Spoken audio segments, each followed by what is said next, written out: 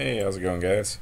I was recently working on this project and I ran across the need to write some more elaborate Vex script, and I wanted to use the external editor in here, but it just opened up in Notepad, which isn't really my favorite code editor. I prefer Sublime as it happens.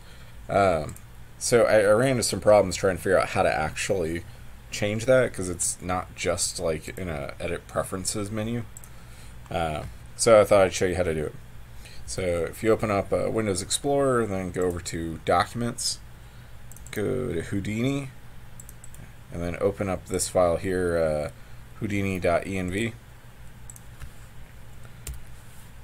If you add in this line here, visual equals, and then the path to your editor, that'll do the trick. I found some stuff saying that this might be editor, but it seems like it's supposed to actually be visual. In any case, once you save that, you'll need to restart Houdini if you already had it open. But then after that, you can hit External Editor, and ta-da! It actually opens up in a proper code editor.